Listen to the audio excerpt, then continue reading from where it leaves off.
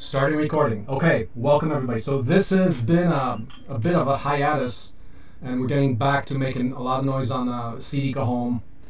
We regularly run team meetings with pretty much anybody's open to participation. But what I want to cover today is how we align, get focused on the CD Home. So this is the main product release that we're getting into over the next year to a full enterprise next year. And the rollout right now is, one is the documentation on the project itself. There's a bunch of builds that are coming up to actually prove the economic model of the build. So for the CD Home, the basic package is actually what let's I'll throw in links so you can follow all that's happening right now. And John, maybe I can ask you to collect all the links, so after that we can publish them under the video. So let's start by talking about what we're working with. And let me share my screen and talk about the CD Home 2. So what we're officially working on is the CD Home 2. So this is what we're building. So this thing here is what's partially done in the back in our backyard right here at Factory Farm in Maysville, Missouri. If you want to take a look at the most recent photos on the CD Home, the actual status of that is, this is kind of like how it's looking. It's just one of the latest photos, and I will share. So this, if we can put in this folder into the chat. Put this. I can't share the links and share the screen at the same time. So let me just type in the link. So this is the photo folder. As far as the main documentation of what we're working on is this Wiki page. So let me type that in there. It's a relevant thing. And what we're trying to engage here in is a global collaborative design process, which focuses on complete digitization of the design. On one side, there's the full computer-aided design, the CAD files, and reconciling that with a complete bill of materials and with a complete set of instructions for how to build this in theory that can be replicated by anybody. We've shown back in 2011 that people can simply download our digital designs and replicate the things that we do. For example, with the brick press in 2011 or so, a person replicated our brick press completely from online documentation. So the goal here is to have absolute exhaustive documentation. So let's go to the CAD, for example. This is, I'm going to paste in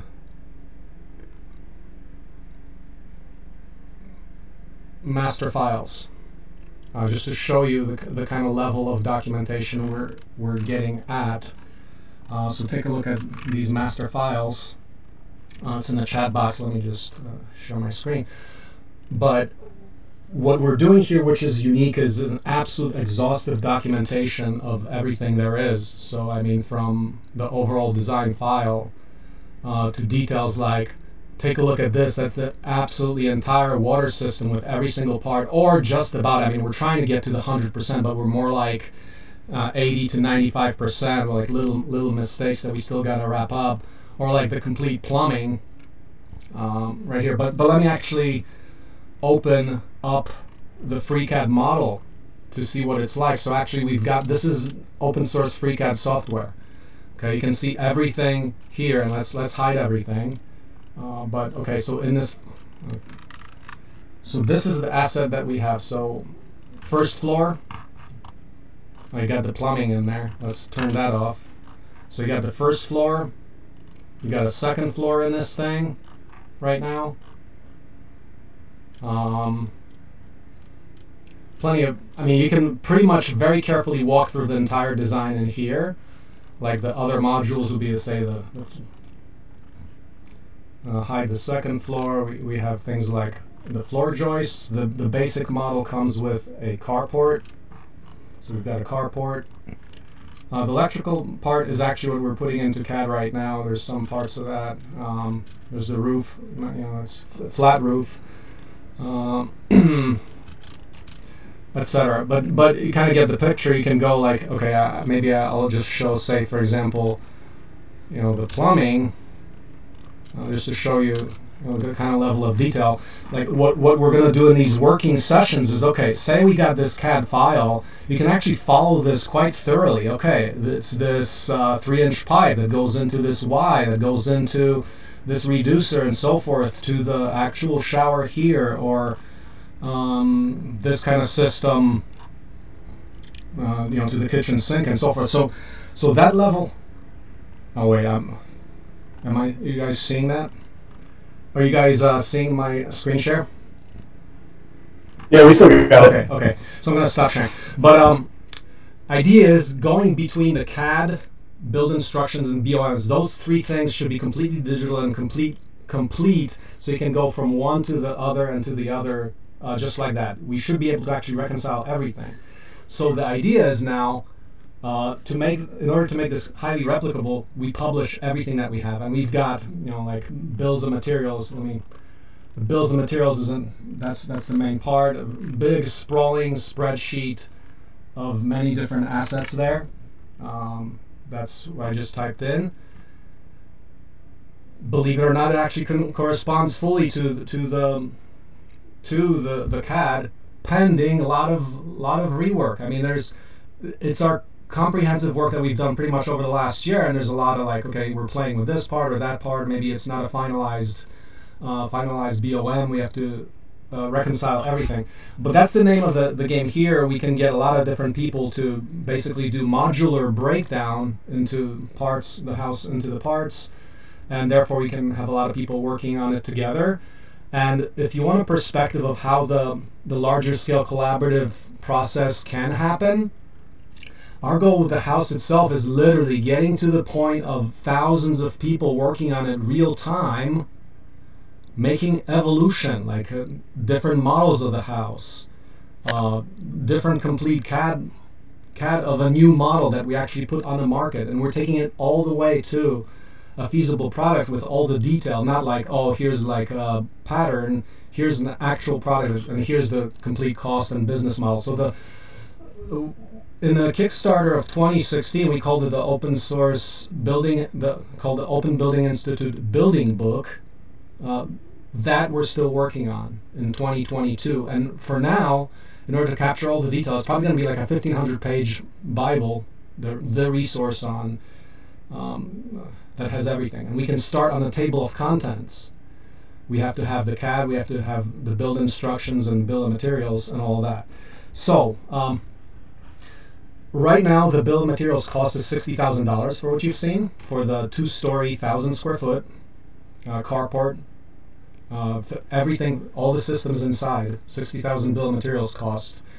And if you can actually build it yourself, you can download that and work from there. But the real deal is, we know that not a lot of people are going to be building it themselves, so we have to create an enterprise to do this. So John Miller here helped us set up an apprenticeship program. The apprenticeship program, which we want to start in March of 2023, with 24 people, taught how to build this in 5 days using this module-based approach kind of design.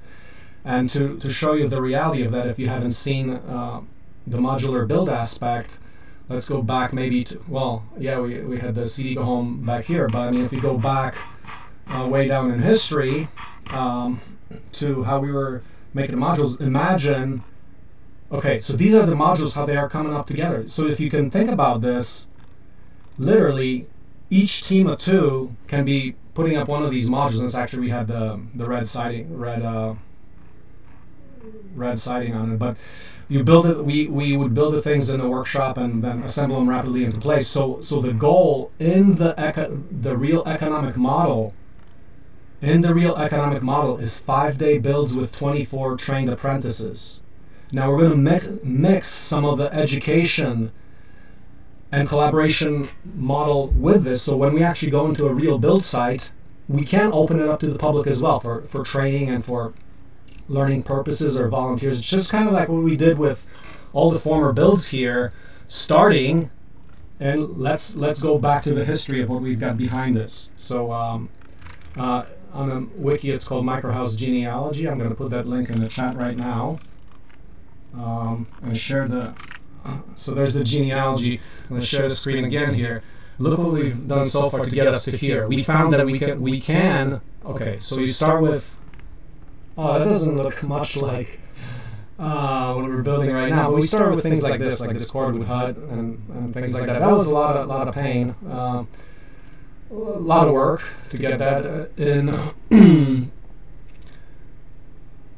We did things like the Microhouse 1. This is used to live in this before it's made from compressed earth blocks. We were doing this. We did this with like 12 people over a few days, and of course a lot of finishing work. Microhouse 2 was this one. You can see some videos online. That was once again a workshop. Then in 20 major point there was we did more like this one here, compressed earth blocks as well. That's on site. The fourth one, which was this is how it looks here, which was basically a bunch of the two Microhouse 1 and 2 put together with a back added to it. And then we turned on to the CAD home, which was now, this is the one, this is the house I live in right here. This is this red one here. We've done aquaponic greenhouse. Right now we actually turned aquaponics into a pool for Katerina here, and for she needs to swim for her back issues. That's the inside. But this kind of model, that was 1,400 square feet. Then after that, we went to Seed Home 2, and that's the current one. That's the Rosebud model, the black one here. That's what we're on right now as the product release. We call it Rosebud. We name it after plants. And then we even did like the next iteration of this, which was this was during last summer, but we were can't see it. This picture's not too big here, but we did this as a rapid build to test out some of the modular build technique to see if we can actually build it as fast as we think we want to. So all of this colludes to our ability to be pretty confident that we can do these builds in 5 days with 24 people, and it's really like a decade or two of work. In terms of, one, how do you do all the workflow, how do you simplify the design, how do you make it modular, and if you can understand modularity and the concept of depth of modularity, like how exactly do you break down a thing in order for many people to work on it together? Like how exactly do you do it? That's an art. Now, as far as the large collaborative process, we have a thing called Meta Design Guide. I actually want you to look at this. It discusses the concept of this triumvirate of full CAD, full BOM, and therefore the build instructions. That's kind of like the theory behind it, so take a look at it if you want to do that.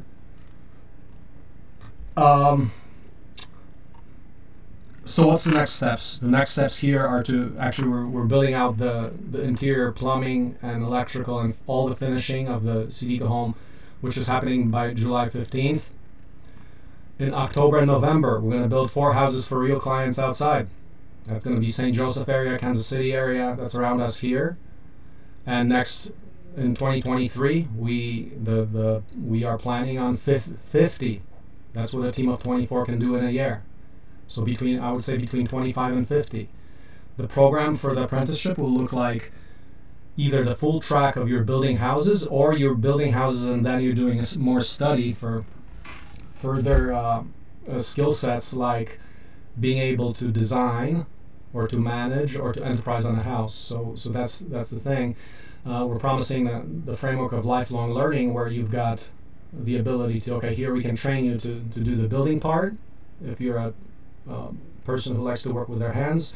But we set no limits, no glass ceiling to what anyone can do. So we're saying, okay, it's your choice to decide how much you want to get paid by how much skills you want to get. So that's kind of how we're approaching this apprenticeship program, with the first thing, the core ability to build, to have the capacity to build 50 of these per year.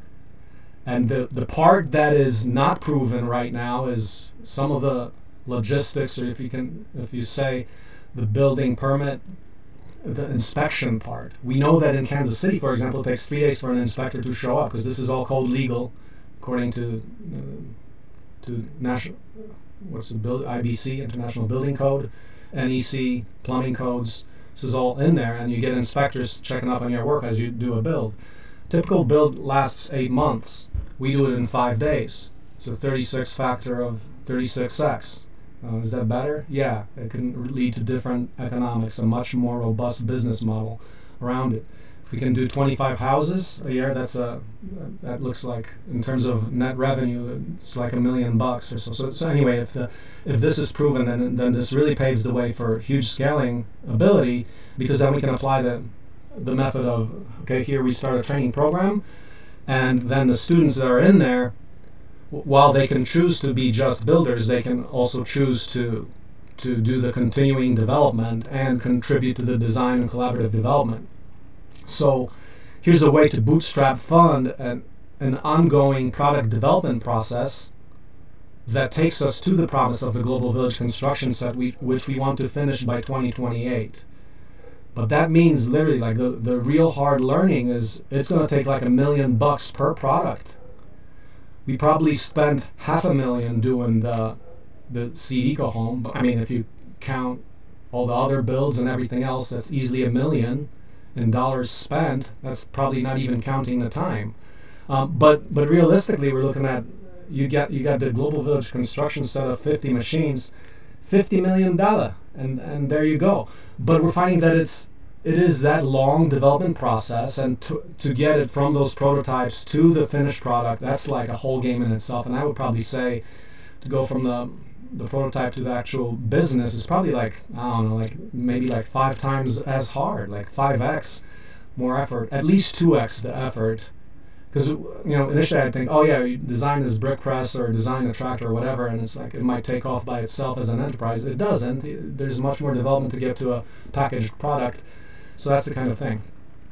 But the promise is good right now. It's the ability to build rapidly, train people, absolute open source, meaning that anybody can pick this up independently. We want anybody to contribute to it, because that's how we think. I mean, our goal is set at, how do we solve housing? So beyond this, now this is just stick frame. Well, what's the next steps? Next steps are doing the same house, 5 days, compressed earth block, or 3D printed plastic lumber composites using large 3D printers, like we've prototyped some of those here, or getting more ambitious things. Well, there's lumber that we want to actually get, but more ambitious to crazy things like, how about solar concrete? That means baked rock using photovoltaics. Well, we're building a workshop here with 50 kilowatts of solar. That's planned for the next year's apprenticeship. With that, we can start experiments, for example, doing things like solar concrete. Or anything else. I mean, it's ambitious, like down to making things like concrete, steel, lumber, plastic, or anything from local resources. Like, it sounds like a fairy tale, because we're saying, oh, well, you can actually do that all off the resources of a parcel of land. Well, it requires a lot of different technology. Only thing that's going to make it all possible is open source, meaning that you have unlimited access to information that allows all this to happen, and then creating actual operations models that work with that. So our model for here's this training facility. First is the core of the 24-person apprenticeship, but also on these mere 30 acres, we're going to build it up to 240 people, so effectively like 10 cohorts, so that we can really get a rapid speed on development of all of this. And we're actually talking about this multi-story kind of a workshop structure, where each floor would center a different topic. Like, for example, the first floor of this multi-story workshop would be the building of the house kits or the housing work. The second floor might be, oh, here's metal processing or CNC machining and so forth. On the last floor, you might have the aquaponics and maybe some other stuff. But we can talk about crazy plans for the future. So we do look at a multi-story workshop structure with a base of about 5,000 square feet, because if you're talking about replicating this, you have to prove a model that can be replicated. And here on the 30 acres, I mean, it would sprawl all over the place if we had all these buildings. So we are actually thinking of going vertically, which means you can also do that in a city block or whatever. But what's the limit to the swarm build method? I don't think there's a limit. if you define the modularity appropriately, like for example, you can build a block. How about building a block in Milwaukee or Kansas City, Kansas? Build a whole block, 1,000 people, over a week or a month or a weekend. I mean, that kind of stuff. It can be done. Or reconstruction in Ukraine.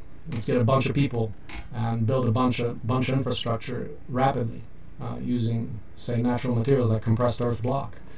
So that's all. It's all feasible. It's just a matter of allowing the open source knowledge flows to get there. Now the building book. So that's the theme of these meetings now. What do we do about that? How do we divvy that up so it's a sensible thing to do? That's the challenge. But the thing is that it requires so many different roles. So CAD draftspeople can collaborate. Definitely, like building designers, plumbers, architects, electricians can contribute to the design. People who are technical writers or copywriters, because this is a book that's intended to be publishable. Also, like a short section of the book will be like our pretty book, the coffee table books. That's what we want to get out of that as well, because all the details will be in a full book. What are all the other roles? You name it. I mean, graphics design, whatever, instructionals production. So there's technical writing. If you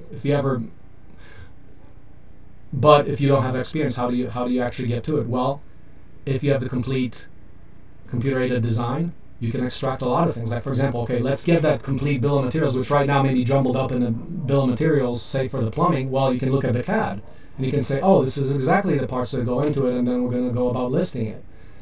That's an example of the typical kind of work that we have to do right now. It's a bunch of accounting for all the designs and the CAD, all the design documents that we have, and putting that into a coherent, integrated whole. So that's the nature of the process, and the idea here is to dole out those tasks to people who can do them, starting from a table of contents. And the table of contents, I just have it's a very simple page, but it's kind of like the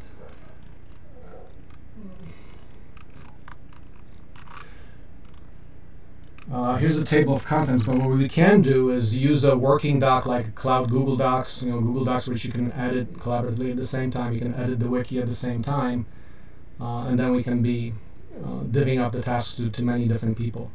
So maybe, so I intend this to be just a mere introduction to what we're doing, and then as people come into this, we can dole out different tasks and start organizing the actual document from all the existing material that exists. And it gets to be a technical thing. Here's like the hundreds and thousands of pages we've got of design documents all over the wiki, organizing them. So for example, in the table of contents, if you go in there, like for the Rosebud electrical diagram, you can edit the wiki page and you can add all kinds of assets. So you kind of the skill set required there is some familiarity with what a wiki is and how to edit collaboratively, but mainly it's identifying very specific tasks to the point that, okay, one person actually gets one page out of this entire building book.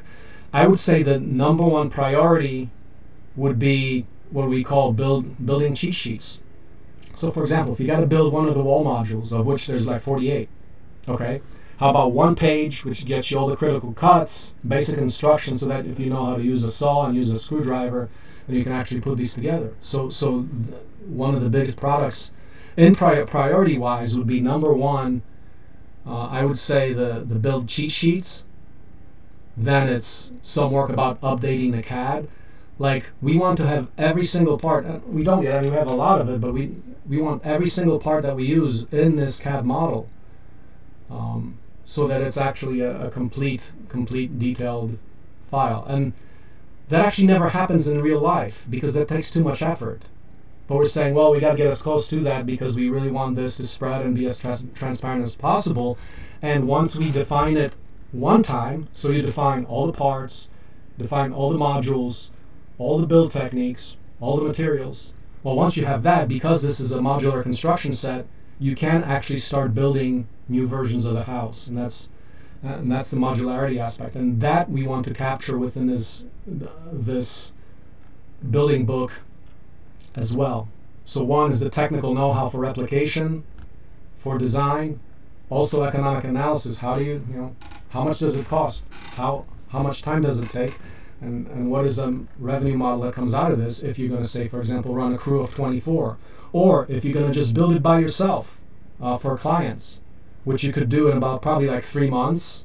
You can probably do it with 1 or 2 people. Or what if you're selling, providing the option for kits, where the promise of that is, if you're an individual and you download or get some training on this, you can build these modules and stash them away over many weekends. So say for like, as long as you like, for weekends, weekends and nights, you'd be building these modules and stashing them away, and then you can assemble this with a friend or a few friends rapidly once you have all the modules. So our goal for that is actually still to be able to do something like that, perhaps once you have all the modules built and a foundation poured, assemble everything in like 2 weeks. I don't know, that's pretty hard, but I think it might be doable with like, we initially said 2 people, once they have all the modules fully prepared, assemble it all within like 2 weeks. It's doable if each module has all those details that you normally would build in afterwards. So you can put a lot into the individual modules, and as we optimize it, that's still our goal. So anyway. Hey Marcin, before you go any further, can you drop the link to the table of contents? I didn't see that come through the chat. Oh, okay. Somehow I'm direct messaging somebody else.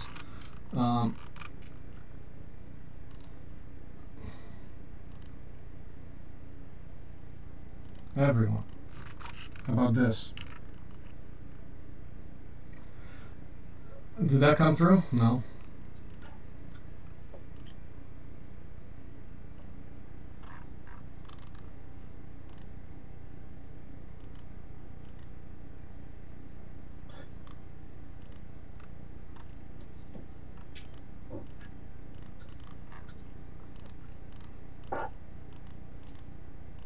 While you're doing that, do you want to open up the discussion, or see if anybody has any questions? Get some questions in this, because if anyone has any questions. So yeah, that's the table of contents there.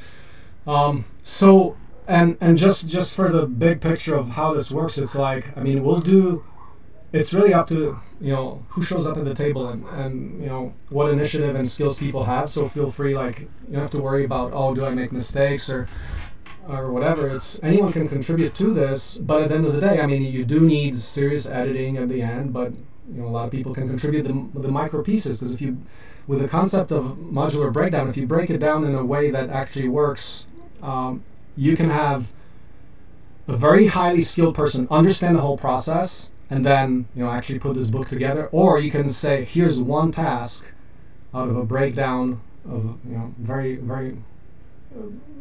bitwise breakdown, and a person who doesn't have that whole understanding, they can still do it, because they can do things like, oh, here I can look at the CAD, I can copy and paste images and actually put them into instructionals and things like that off the CAD. But yeah, that's the general process. So there's a lot to it, but this is an experiment that intends to scale and build, and of course we need really good documentation on how to do this entire process, and that's scattered all over the place. So part of this exercise would be to document some pages. Okay, how do you collaborate? How do you take these assets? What tools do you have to use, and all that? That needs to be put in there, and it's all over the wiki and all that. But this is now about making this human digestible in a published format. Okay, so let's do some questions. Actually, John, you want to type in. This meeting is going to end actually pretty quickly, because I was using the free version. John's got the paid version of Zoom that.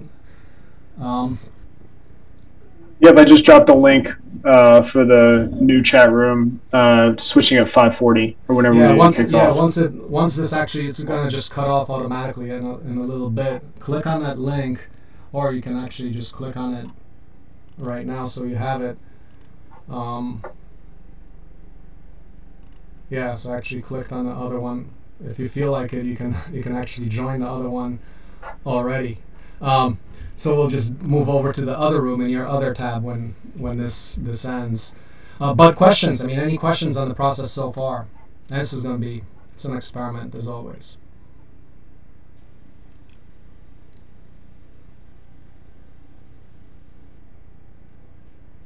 Hi, I'm Iris Starr. I'm out here in Berkeley, California. Hi. And I'm interested in joining the fast build in October. Yep. Because I really think that's going to help me understand a lot more about the pieces that we're putting together. So I want to contribute to the book, and I want to see if I can come out and help on that. So any details you want to give up about October would be great. Yeah.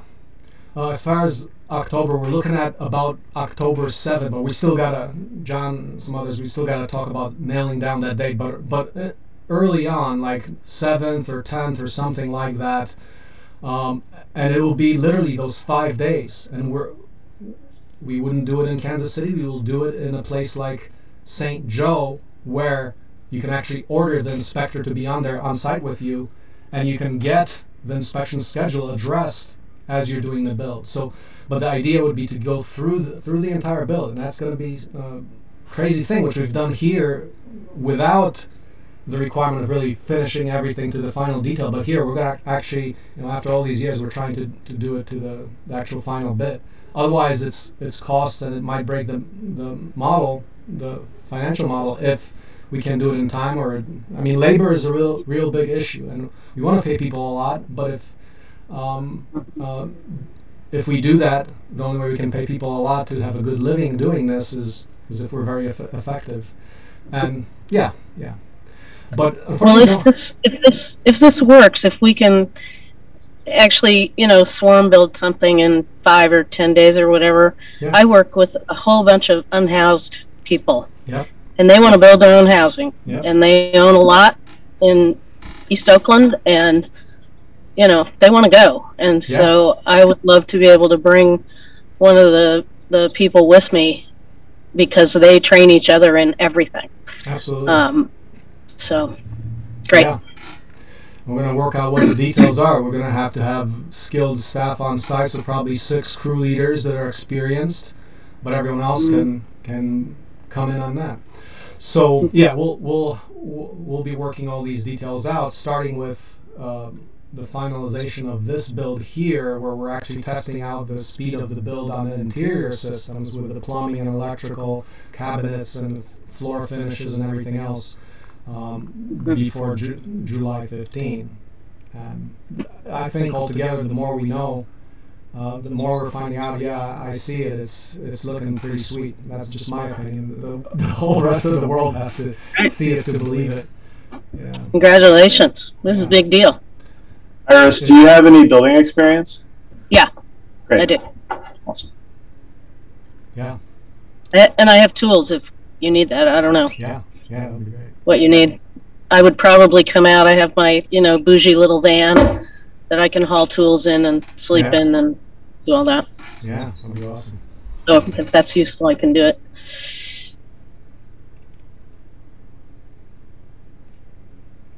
So who else is going to join me? Let's go. We do have a list, actually, a CD home. Oh, actually, let's put that in there. C home interest form. We've got 150 people who want the house. All right. C interest form. Let's put that in the chat. I'll also save that for later. But if you want to be considered, I mean, we'll see. I mean, we're going to be able to do 50 houses next year. And scaling, like once we figure out one group, more apprenticeship. Let's get the next cohort. So as soon as we think we have everything under control with the curriculum and program going and staff available, we're going to be replicating this as a module. The core module is here's how you do an enterprise apprenticeship program, which results in 24 trained people that can build a house like this in the 5 days after 6 months of training. That's the package we're developing and publishing that, so anyone else can do that around the world. So that's the idea. And of course, provide like training support, whether you're taking an apprenticeship or other forms of learning. But we have to provide all those levels up to like how do you do the entrepreneurship on this. If you want to just be a builder, take the apprenticeship. If you want to run crews, you're going to have to take the management track. Or if you want to actually run one of these entire things with 24 people as a business, take the entrepreneurship route, things like that. So that's all being developed. And as far as the big picture things of the where this is going and all that, any questions on how this works and what the outcomes of the publication could be? Because the publication is effectively download this and you're enabled to build or enterprise on this thing. Build, design, enterprise. Those three things.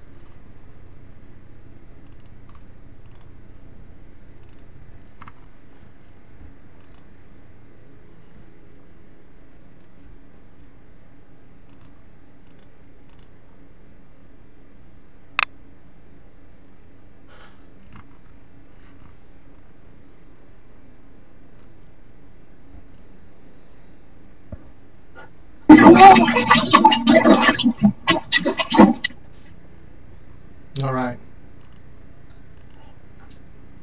That happened a little early.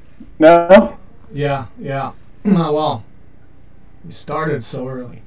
Got on 4 minutes early. Yeah. So yeah, let's see how many people find the. Oh, we got most of the people. That's pretty good. So, any other questions just regarding the kind of overview and big picture of things? Yeah. Good to see you, Marcin. Nice to see you, John. Nice to see you, Miguel. Yeah. Man. Well, yeah, I don't really have a specific question. I have a lot of questions and thoughts that run the whole concept of the enterprising model of it. And I was communicating in the email, like, how does this apply to commercial real estate? So having you approach the IBC building code and those types of things, I wonder how that could apply to it now. So it's not really so specific on your exact project, but the EcoSeed home. So I don't want to derail the conversation with some of those other questions that may not be related to what you want to cover. Yeah, you're asking how does this apply to, say, a commercial builder wanting to get into building what, the CAD homes or something else, or what? Yeah, I guess it'd be something else. Same, structure, the inner workings of it. So looking at trying to apply the processes of documentation and refinement to other building types and business enterprises. So how does it align? Well, it aligns completely, and we're saying that, okay, we're documenting the pattern for the CAD home here, this specific, including financial model for it, but that's that product. But given that this is a construction set, then we're now branching into, okay, here's other materials, like block, other construction materials, but that would work with the same kind of pattern of modularity. So if it's designed in this modular way, as in these human-scaled modules that people can lift, that can build any kind of a structure. It could look like the Rosebud, or it can look completely different. You're just talking, here's 4x8 panels. Well, what can you do with 4x8 panels? Well, you can do anything. You can make any shape and all that. So, but like, for example, we have techniques defined. Here's how you do the flat roof with EPDM and stuff like that. We might not get you in this current iteration. We're not doing things like gable roofs or hip roofs and things like that. But the idea is to any size, any shape, and any material for this building system. But not if you want to build something that is not modular or like swarmable. Now this could include a lot of different other things, like for example the workshops where, the other thing we're developing as part of the the infrastructure is also steel-based construction out of rebar. So the rebar truss thing, let me just show you the link for that. But this is, so if you're talking about like, here's a shop building, take a look at the link on that, using these space frame trusses that are made out of welded steel. That's what we intend to do for the scalable workshops, because this design technique is also, once again, designed for huge scalability. Like, that's the singular truss, but you double up the steel, and you can get to each column supporting 300,000 pounds. So if you do some math, here's our scalability process that on that same kind of a rebar truss, and here you have a multi-story structure where you can actually be building machines on the upper floors. So it's like, that's how we're designing this kind of stuff. So about 20 minutes. Everything is designed for the scalability. Many different building things. So we're documenting the core procedure. Now, if you want to talk about, here's the process for how you collaborate effectively with many other people, well, the design guide will be a proof of that. Here's how we actually did collaborate with many, many different people. And there's other elements to this collaboration method, like, for example, running incentive challenges or big hackathons to be developed and things like that, where because you have so much material already produced on it, like the CD home, and it's a big, hairy, audacious goal to solve housing, you can get people to show up. And we call it Extreme Enterprise Hackathon, where you're actually getting a lot of skilled people. This would be highly curated, where you could invite, like right now we're kind of doing this in the wild, just inviting everybody and seeing what sticks and experimenting with what does stick and what does work. But if you curate the process very, very highly, you can think about, here's an extreme event where like 1,000 people show up over a weekend, and we actually get the whole thing done with 1,000 people in, say, this 24-hour documentation sprint across the globe. We're actually publishing the revenue models too, because we have proven them. Like this October, November, when we proven out the economic model.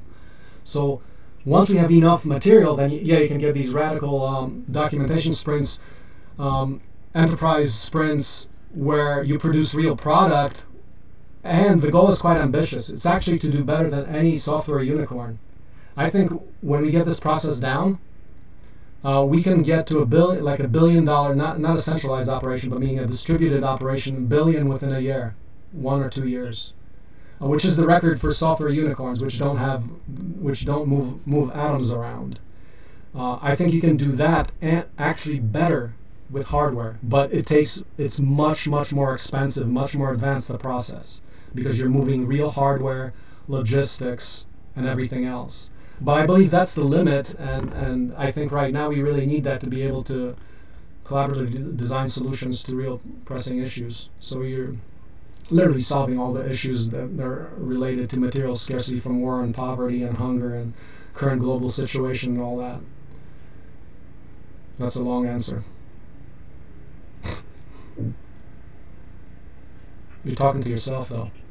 Yep. Yeah. There you go. Yeah. I just speaking about these things, there's a lot of avenues. It takes a lot of willpower to make it all happen. So that's I just currently trying to think of how I can apply this to the project I'm working on, and then also to synergize their efforts. Yeah. I mean, the answer would be simple. If you want the design of the lowest cost house, the highest performance house at the lowest cost, I mean, that's what we're designing for. You can definitely replicate it. You can definitely help on putting all the documentation together. As far as if you want to do this as a business, it's going to be open. So if you guys want to be building structures like this, yeah, we've got this single family home. Well, you can put like a bunch of rooms upstairs, make it a multi, like say for homeless people or something, like you can do, or transitional housing, whatever. You can do all kinds of modifications. So I think I've also got some thoughts too. If you wanted to contact me offline. Sorry, March, I didn't mean to interrupt. Yeah, no, go ahead. But like, just because you're taking the veteran angle, like fundamentally, what it's doing is clarifying the path when you go from even like formerly incarcerated, returning citizens, veterans, anybody who's struggling in the labor market. It's creating that path that combines the education's, like the skill gap problem and the income problem in a combined way. that is unique. And so like, you know, we could talk for hours probably about how that would fit into your thesis proposal. Yes, let's definitely keep the dialogue going. I think you mentioned the context for this dialogue was focused on the table of contents, so I don't want to. Yeah. I can go forever about the other concepts, but yeah, I don't want to take away from your intentions of this meeting. Yeah. Does anyone else have any questions just before we want to dive in?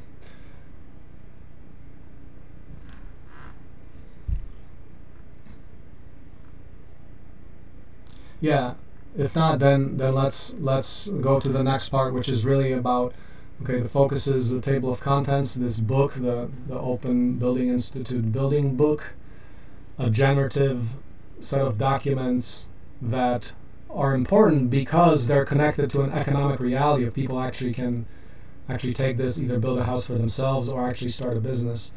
And the question becomes for all of us, okay, what do you want to see in this guide? Well, you got to have some blueprints, you got to have some build instructions and bills of materials at least, and you can have many other things.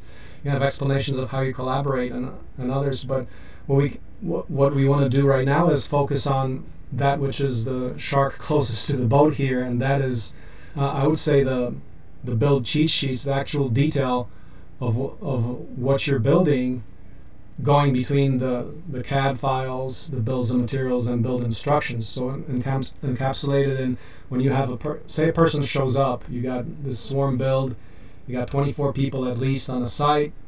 Each one of them is going to they probably might work in pairs. So actually, like 48 would be ideal. So think about it that you've got a partner, you've got this sheet of paper. What do you want to put on that sheet of paper for you to be able to build this thing? Well, we've got plenty of materials on what this takes already, but you'd have to study some of it to get around what already exists and what needs to exist.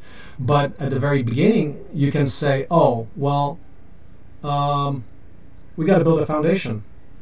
What's a foundation? And start with, and then how you build it and so forth. So I'm wondering if what we can do here is if people are willing to contribute pages to this building book, at the end of the day, it'll be, here's a page, and it takes like maybe a couple of hours, maybe 10 hours to do a page. That's a high quality document that's intended for anyone else in the world. But is it possible to try right now to say, okay, well, here's one element, and this right now includes every single thing. It's like, you got to build the floor, you got to build the kitchen sink, you got to install the dishwasher. We have a dishwasher in there. Here's how you build the cabinets.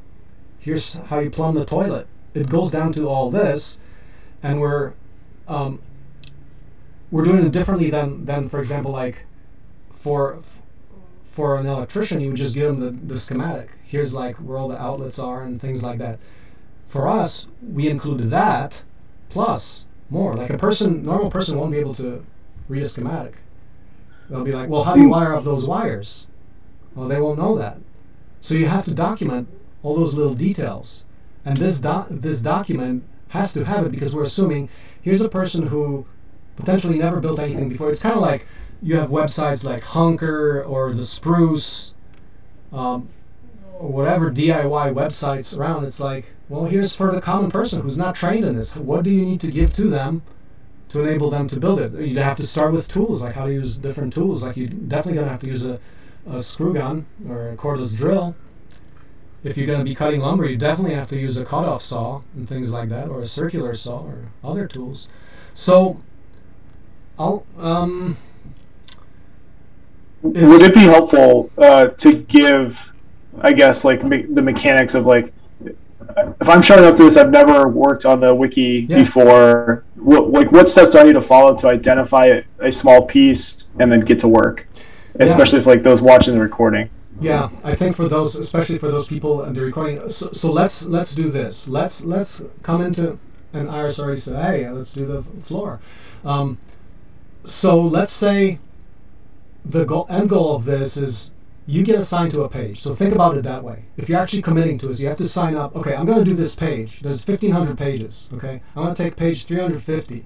it's how to build a floor, or maybe it's a couple of pages, can be longer, but we will have a long list of items that need to be done. But yes, process and all the assets existing. That's the critical thing. The critical thing you want to be able to do is on one side. So let's dive into here's how we collaborate and how we do it. So first, how do you document this stuff? We can't have documents all over the place and not able to find them. We put it all on a wiki. We put it all as Google Docs. So there's a document we have already for how do you collaborate. And so here's OSC collaboration process. Hey, we've been doing this for a bunch of time.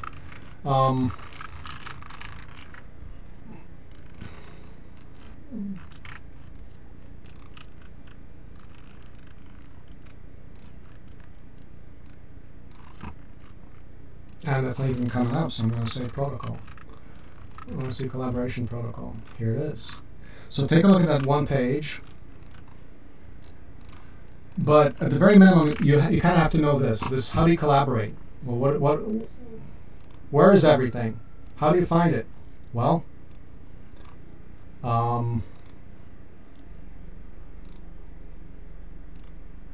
I'll go through a little bit of this. So basically, I think probably the most instructive thing to do is go over quick review of, okay, here's how we collaborate, and where do you find every single thing about this? And what we will do is go over a bunch of that, and then people who review this online can also review it, but we'll put on all the links of all the critical assets to this because we have to start with that. And we call that collaboration literacy, collaborative literacy. I mean, in the OSC collaboration protocol, think of it this way. It's really about getting your mind around how everything is organized. So you have to understand the concept of taxonomy. Like, everything is organized. If you talk about building a house, it's got a process. If you talk about, so you have to know parts of what does a design process look like? What documentation is important? For collaborating, how do you communicate? We do that by logs on the wiki. We do it by assigning pages, specific pages to individuals. Let me share my screen. So I'll go through, let me walk you through what I do. I open up the wiki. So, okay, here's you guys. I open up a new tab on the wiki and I go to my log. This is what everyone keeps. Like, I keep Marcin log, and I put links on the wiki to what everything I'm working on. Like, for example, I was working on CD Go Home 2 marketing strategy today. It's a link in the wiki. You have to know how to put in a wiki and how to edit this wiki. So on the wiki, you have to go, okay, here you start a new page on the wiki. Did you know that a wiki is editable, that you can actually start a page, but you have to log in? So I'm going to log out, and then I have to log in. You have to start by requesting an account. So whatever username, whatever. If you don't have a wiki account, you got to do this. This is all our documents editing happen on the wiki. It's like a universal repository. And the wiki is just a blank slate. But you can put anything into it. Like, for example, the front page of the wiki is formatted like this. But all it is if you go edit this, now I have to log in here. I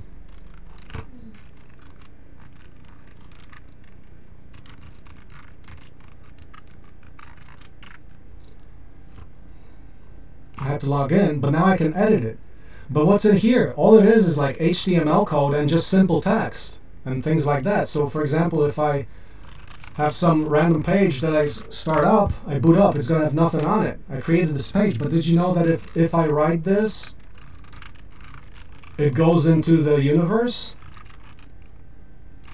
So I save it, and you just wrote your first page. Hey, this becomes public. Anyone can see this if they go to this page on the wiki. So you have to know how to edit. The next thing is work log. Learn how to do a work log. Meaning that all you do is set up this talks about the work log, but you got to know how to do this. How do you know?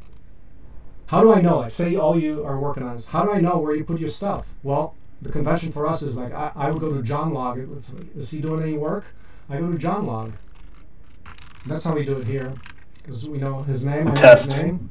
Oh yeah, he's doing stuff. He's actually pumped in some new stuff on June 24. He linked in all the YouTube CD Go Home potential contacts. So this is a universal way. Like if I knew not what's going on, I can go to the wiki, I can go to recent wiki changes, and I would see, oh, John Miller, he actually did something. Let's see this. So you can actually orient yourself that way. But if you're assigned to a specific page, like say you're actually working on this table of contents, so we got this big TOC. Well,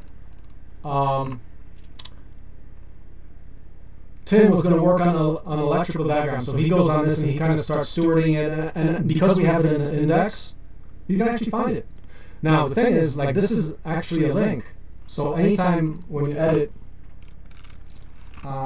if you put double brackets around it, it turns into a link. So this is like the super basics of the wiki.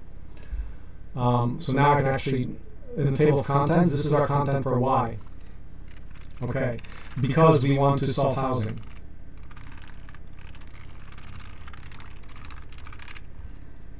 See there, that's a contribution.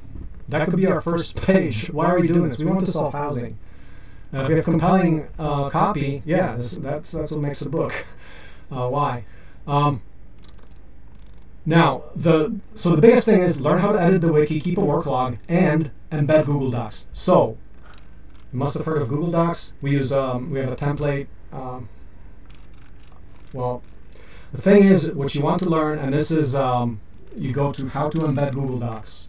What you can do is simply take Google Docs that come from the company Google, and you can put them in on a wiki, just embed them. They'll be visible and editable. You can go how to learn everything about everything. Well, I'm getting a little distracted here, but let's go to how to embed a Google Doc.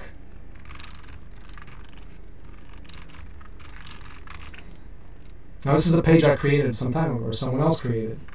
So this tells you how to do this.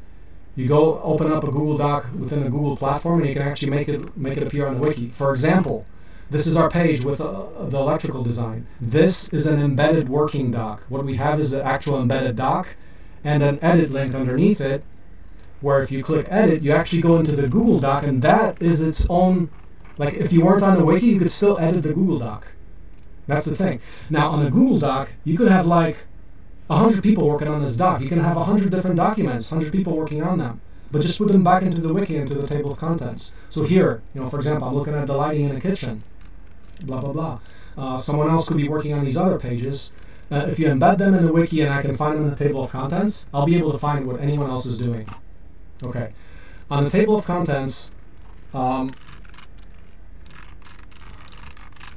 there is, this is very shallow. Like it's only like 10 items, very easy. But once we get to 1,500 pages, that's going to get a little tricky. So here we start, on the bottom I put in links, so here like that's how you do links, and under, this is the syntax for it. I put a how-to page, and you can start learning, like on each page we can start adding links to other pages where you actually tell people how to do things. But I'd like to propose this. We have like the main TOC, main table of contents, then like more detailed, and then page specific. Because you see, if you have 3 layers, like that adds up real quick. Like if you had like 20 by 10 by 10 by 15, like 10 things in a main index, the detailed index might have more. But what am I talking about the layers here? Like for example, under, okay, definitely build instructions. Build instructions is going to have like tons of pages, right? One of them could be like cheat sheets. You're going to have a section for build instructions. You're going to have a section that says about build cheat sheets.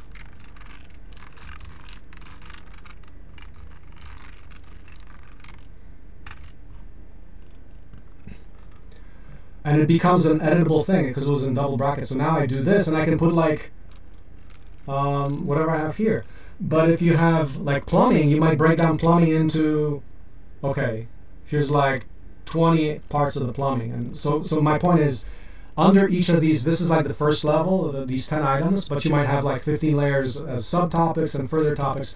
But if you get to 1,500 pages, that might get a little complicated. But at the end of the day, we want to have an individual page so that there is no ambiguity on who is working on what. So at the, okay, so let me explain this concept. If you are trying to have, which I'm trying, I'm going to say, what if we were to organize an event where we actually called out 1,500 specific skilled people. Like, for example, we started our program, apprenticeship program, and we got up to, in 2 years, we got up to 240 people. Well, how would you get 240 people to design something like in one day? Well, you want to be very granular. At that level, you want to be super granular. If we try to get, say, 2,000 people to collaborate on this, to get this document put out, not in 10 years from now, but like next month. That's the whole promise. We're trying to say we're swarming it, and we're going to do it in rapid time, like the build, 5 days instead of 8 months, right? So if you want to do that, you have to get down to very granular, and therefore, ideally, you would have a unique link for a person. If Iris, you're working on a finished floor, there's a page on the wiki that's finished floor, so that other people can look at it, they can help you, but you know you've got that, and I can find it, say, from your log, if you learn to put a work log on your wiki. So maybe I can ask here, if there's a whole bunch of people working on this, would you be able to find exactly what's the last thing that's been done and what the status of everything is? Because that's going to be required. It cannot be top-down. Each person in the process will have to understand what is the status. Otherwise, this will bog down in bureaucracy. So each person has to get this basic level of collaborative literacy to understand, okay, here's where everything is, here's how I find it, if I do something, here's how I put it up. So probably the best thing to do is think about it. How would I do that? Start thinking for yourself, because I can talk about this forever, but you really have to start thinking, what would that process look like if you're trying to design not like even 1,000, I'm saying infinite scalability. Think that way. And once you can start wrapping your head around that kind of a mental paradigm, that's when we will be able to do this process. And right now, we can't. Maybe the best example of this is Wikipedia, which has a bunch of people working on many different things at a time. But nobody does this where everyone understands like the basics of design process, basics of working real time. Because Wikipedia does not study how a lot like, oh, how do you do like a swarm weekend very dedicated event. No, like we're one of the very few people or organizations where we're trying to say, here's this sophisticated process called product development process, which you can Google, find out what that is. We call that open source product development. There's a bunch of information on it if you want to dive into that on the wiki. So it's a page called OSPD, because that's called open source product development, what that's about. All we're doing is we're doing the concept of here's product development, but we're adding open source aspects to it. So you have to get around it. And the concept that we talk about is called collaborative literacy. Like you have to get your head around what it means that you're designing a process for an infinite number of people where you can immediately, in a second, find any asset. And to do that, there's a lot of elements, and you can study the let me put you another page called collaborative literacy. Marcin, real quick, we have a question in the chat. I think you showed it briefly. The template for like the font and everything that you use, Iris is asking as she's working on the page. Well, okay, so I'm going to put this, so the link to studies in the chat box. John, so you're catching these links? Okay. I got them. Collaborative literacy is one. Now, for Iris' specific question, that's called wiki editing. Like, how do you edit the wiki? There's a page on that. Wiki editing or wiki instructions. That's all in there. But the basic, I mean, but think about what are the basic things you want to do. Like, start with that approach. So kind of like train yourself. Well, what do I need? I need to change fonts, like make them bigger or bold or whatever. Yeah, those are basics, and you can learn that through the page called Wiki Instructions. But in terms of like design themes, we don't have one that we're holding everyone to from the start. It's literally open to see what their creative process develops, and then we can reconcile it later, right?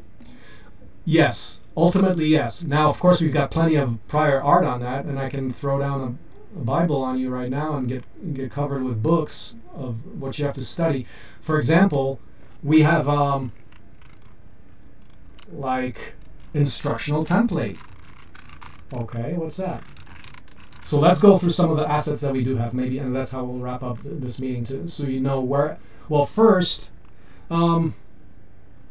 let's talk about the tools, and then let's talk about the content, what content we all have on the CD Go Home that you can study, because there's thousands and thousands of pages and thousands of hours already. Like the CAD itself, I've been working on nothing but the CAD for the last 3 months, for example. So there's hundreds of hours in there. And many other people last year. Okay, so instructional template.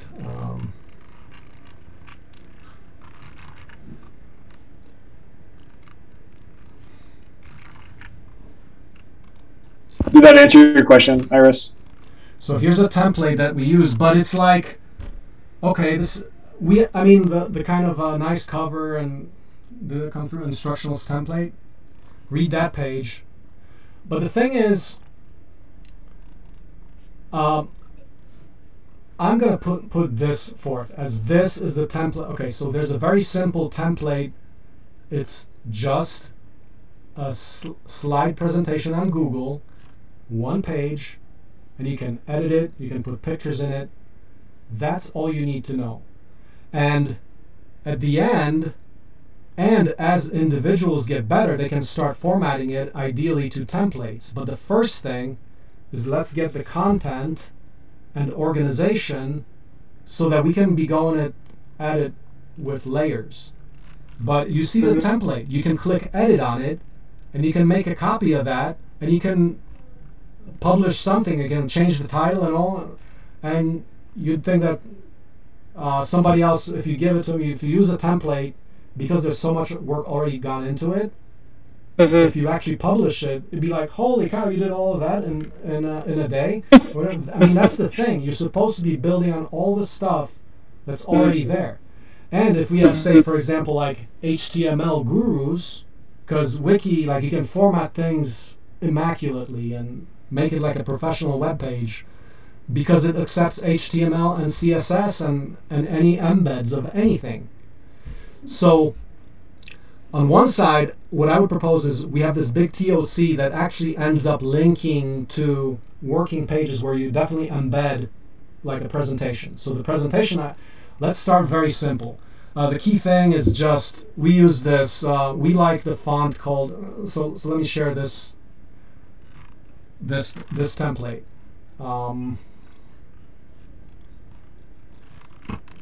Click on that. You know what, Marcin, I just saw in the how to edit in Media Wiki, the contents, if you just run down the table of contents, it has all the things about syntax and templates and grouping and style guidelines and all that stuff to link on. So yeah, and at the end, like, so that's exactly right. And then that's how to. And then what about the specific instance of how we do it? So, like if you take a look at, let me share my screen again. I mean, we always adapt. Yes, you can get like 99%, but then at the end, here's our publication. So at the very least, you have to like put your, this is like OSE. You know, you have a template, you might put, oh, this is the OSE manual for doing this. So you always have to modify it, but you can build upon a huge load of knowledge, and then you add more to it all the time. So for example, just to give you an example, like we've got the electrical, or say the plumbing design doc. Now let's go to back to the, let me see, am I sharing? Let me share this.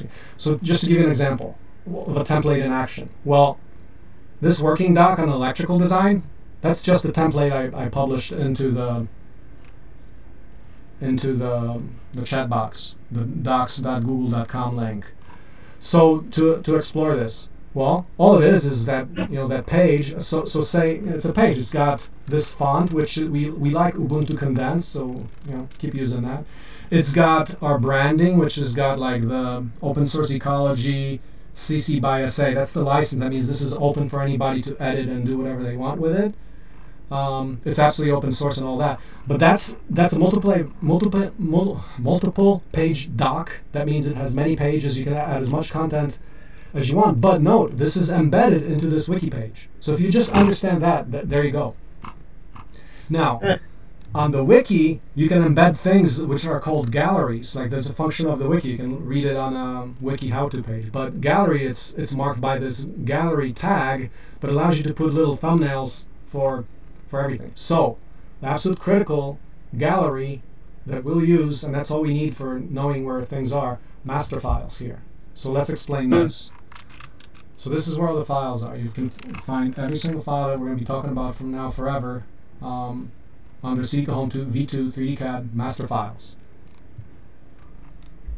Okay, so what are the notable things you want to do? Well, I can tell you that, so you need some explanation here, but now it so happens, what is this, Master Files? I'm going to go edit here and put the electrical design up as the first thing so you can find it easily. So I'm going to cut this out. I'm going to go to Master Files on the very top as the first thing. Okay, so I just changed it on a wiki, and what that means is that if you refresh, so I put Save Page, if you refresh now, the first thing under Master Files will be the electrical design.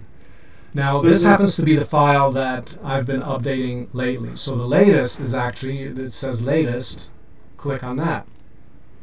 And it happens to be this thing on an open source repository called GitLab, because this thing is like 10 megabytes. Download it. There you go. So it's called Electrical 64, but this is actually what you download today after this, after you download FreeCAD.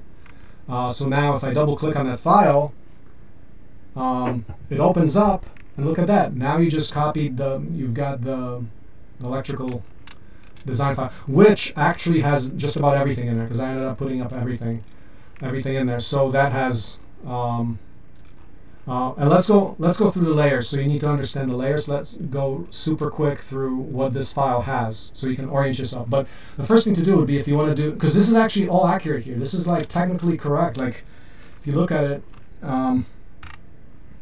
here's your cabinets. They're like 3/8 inch away from the wall because there's wall sheathing on there, which is, for example, it should be organized. I'm going to close this one. It should be organized in some reasonable way, like the beadboard layer. Oh, I actually just turned it on. There it is. There's that beadboard. If I shut off everything, I just have this is the beadboard layer, like it's all in there. So kind of go through this whole.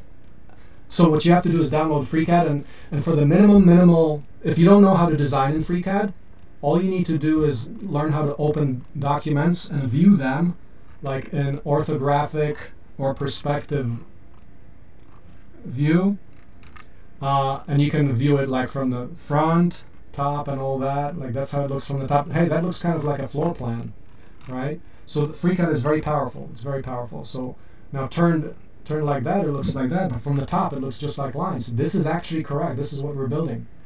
This is all the sheathing, for example. So learn about FreeCAD. It's got all the layers in here. It's got that's the file you want to open up.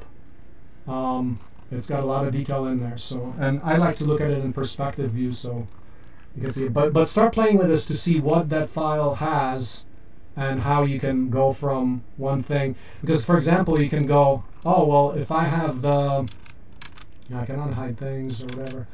Say I have the kitchen cabinets. Well, when we're going to be here in next week, we have to do that piece by piece. Where do we start?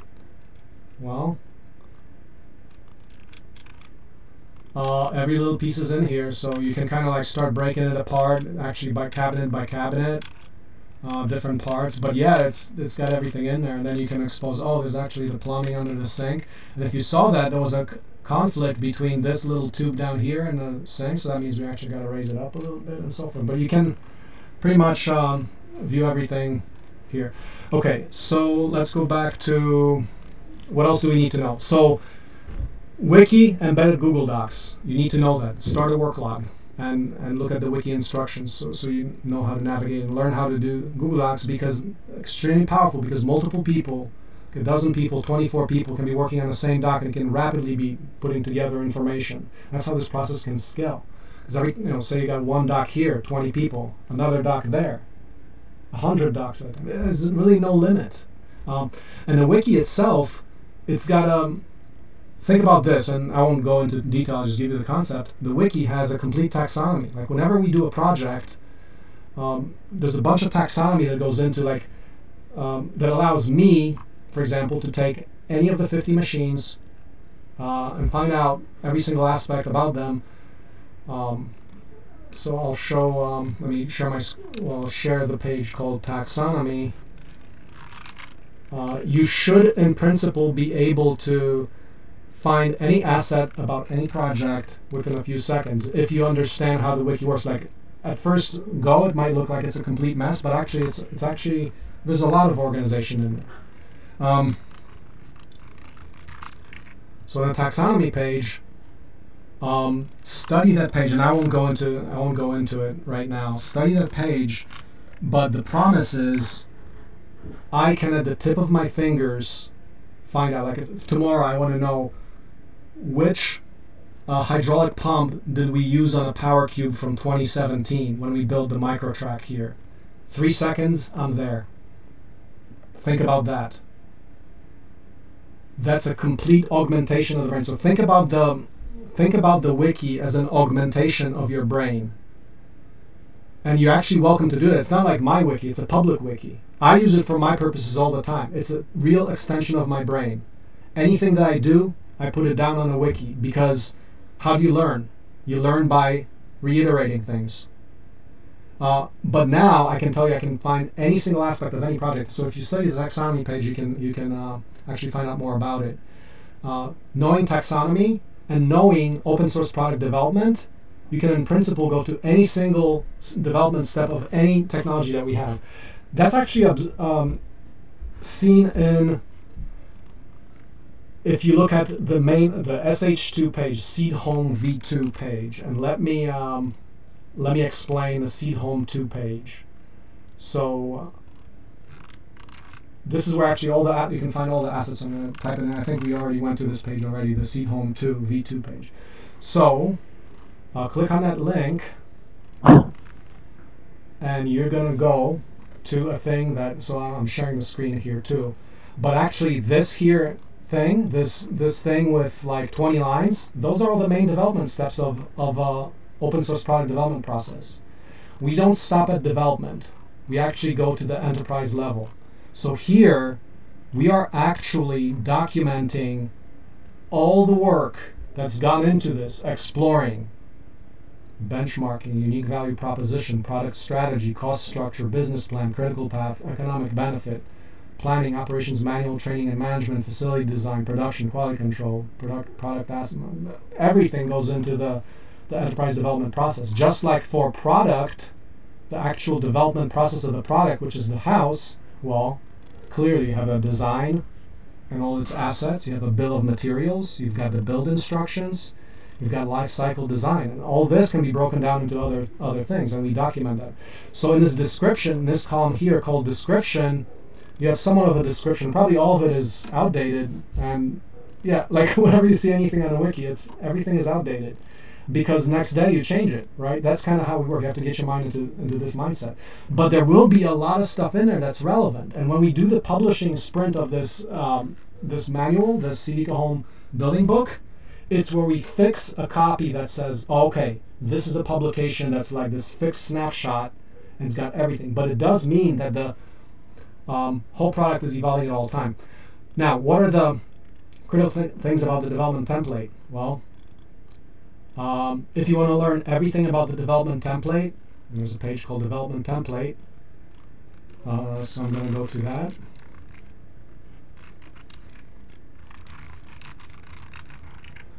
But this embedded template, so this is what it is. This is a long description here, development spreadsheet template, it's called.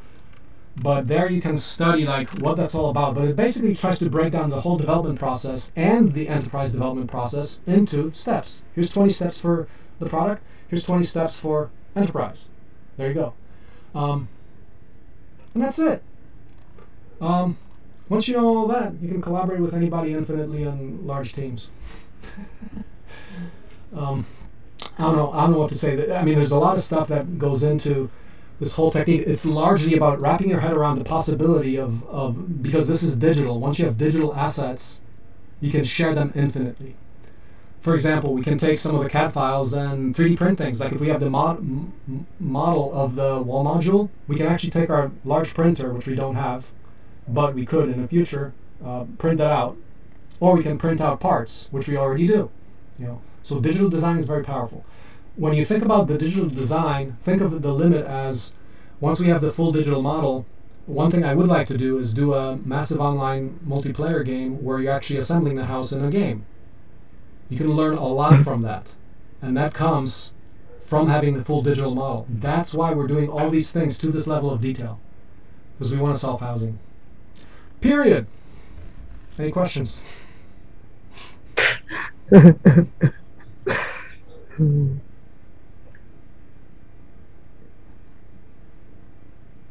Yeah, so there's a lot. You have to, so for the CD, well, that whole template, well, there's a bunch of information in there.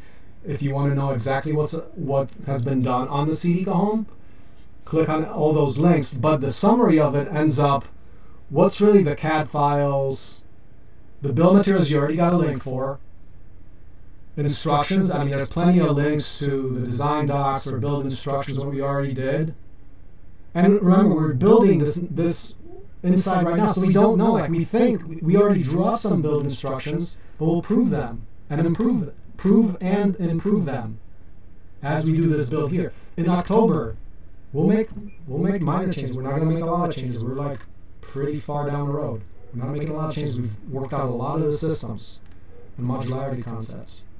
But maybe last thing is if you go into few critical CAD pages. I have on my tabs, so if I'm sharing my screen, on my tabs, make yourself some tabs. I have plumbing, electrical, and SH2, and master files. Those are probably the critical. So master files you already got, those are the master CAD files.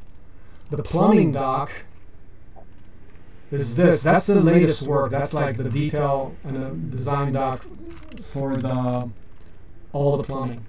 So I'm going to put that in, because that's what we're actually going to be building. If you're going to be coming here to build or building in October, you're going to be needing that. I mean, this is for the doc. This is all relevant. There's the electrical page, CEH2 electrical design. Once again, all these pages are actually linked from that development template. So I'm not actually saying anything new right now. If you dive into what I already gave you, this is already there, but I'm making it explicit right here. So there's the electrical design. The SH2, the main development template, that you already got. I have a link to my work log, which is like when you're working, like put links to everything you do on your Wiki page. Get an account, get a work log. Because, I mean, just practically speaking, it's easy for me to remember, say, oh, Miguel. Okay, I remember Miguel. He came here twice or more. And okay, I can go Miguel log, and I'll find his log and find out what he's working. So it's very easy to remember people. And then you can kind of find out between like the table of contents, between the work logs, between recent wiki changes, between understanding taxonomy, between knowing the master files location. One more thing about the master files, like you'll notice there's a version history. And I'll quit at that. I'll talk about version history. So for example, on both on the picture and on the CAD file, like cabinets, okay? I'm going to click on cabinets. I click on cabinets. Hey, you see there's a version history here.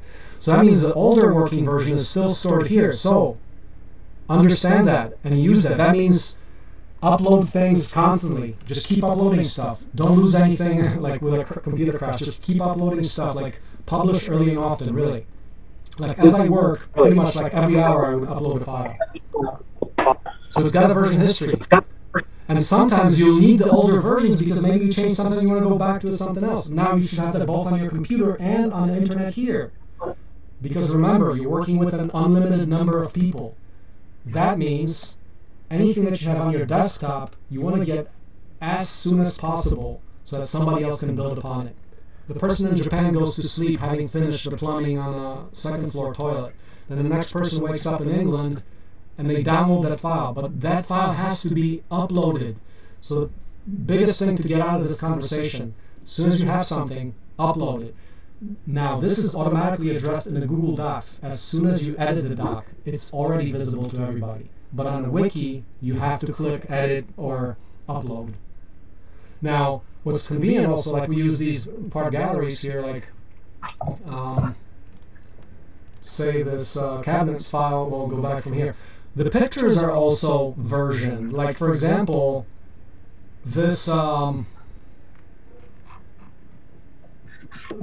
can click on the picture, and you also have a version history of the picture too. So like if you want to update your thumbnail here, this is all like you got to learn how to do this through the Wiki Instructions, how to do galleries. But you can upload new versions of the images, and that's super convenient. The part gallery, it's like you've got these big files all visually arranged, and there's hundreds of these here. You can go on, you can go forever. And that's the kind of level we're going at. As long as you upload it, the wiki is infinitely scalable, don't worry about that. Google Docs are quite scalable. Everything about this process is scalable, so you really have to get your mind around this possibility. And I think I'll leave it at that. Thank you. So study this, study where all the assets are, and then I'm going to follow up with everybody here. Now, everyone got this through the OS email newsletter? Mm-hmm. Okay. That sounds good. But maybe last thing what I'll do, how do we, if you wouldn't mind, just email me, like everyone who was here, because so I can follow up. Actually, I'm catching that everybody who's appearing here, and I know most of the people. I don't have some others' names. But maybe email me if you can, Marcin, or info@opensourceecology.org. And we'll start a thread of people who've actually appeared at these meetings. And I'll continue the announcements on the OS email. But I want to make sure I have everybody, since I trashed the entire email list this morning with hope to reclaim it through a backup. Man. Thank you, Marcin and John and everybody else for showing up. I'll definitely be following up. We can have a continued dialogue about how looks like I might not be able to contribute to this project exactly. I might be able to contribute to your open source initiative in certain contexts, maybe demonstrate some of the principles in some capacity to my thesis. Yeah. Start small and build on that. Yeah. And what I'll do to follow up, since knowing the people that have been here, I'm going to ask all of you. In fact, I mean, try to email me or put it in the chat box right now. We got an answer from Iris. What can you do? Like, take a page, take one thing, and just start doing it. The only way you're going to learn is by start doing it. And this is a document that's going to be worthwhile for generations to come. We're changing the world here, so this is actually very worthwhile. So you can feel proud, absolutely proud of what you're doing. This is not like going to waste. This is a real product that's going to go out into the marketplace, and this document is going to allow anybody to replicate. So think about that, and think about that you matter, that matters. And that's, people don't think like that. People think that what they do doesn't matter. It does if you're working openly, because then you simply become immortal. It lives on forever. And I'll end it at that. Okay. Thanks, everybody. Marcin, if you want to hang around, I'll keep the meeting open for anybody who has any lingering questions. Yeah. So I'm gonna probably stop the recording soon. And I actually going. We found a lake down here, and there's a lake that I'm gonna go swimming in 2 minutes. So I actually gotta go, John. Okay. I'm gonna get some exercise. But real quick. I'll hang around in case anybody has any other questions. Yeah. If anybody else has any other questions, otherwise I'm gonna. But yeah, think about taking a task and taking a stab at it and learning by walking. Okay, thanks a lot. Thanks, Marcin. Yep.